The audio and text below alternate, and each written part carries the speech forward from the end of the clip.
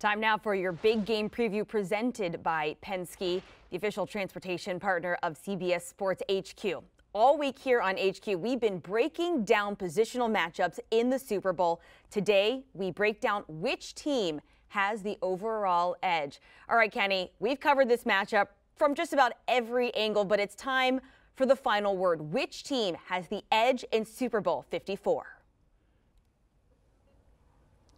Boy, it is so close. These teams both have outstanding offenses. They both have outstanding defenses. The Chiefs, first of all, everyone thinks the 49ers have the far better defense.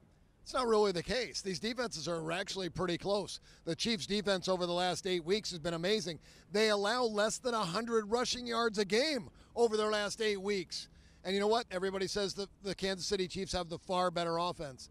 That's not true. San Francisco's offense averages 29 points a game, second most in the NFL. They're right there. They just do things differently. Both teams operate at a different level and different sides of the football, but they're both two of the best in the game. And I said if they played 100 times, Kansas City will win 51, San Francisco 49er. That's why they're the 49ers.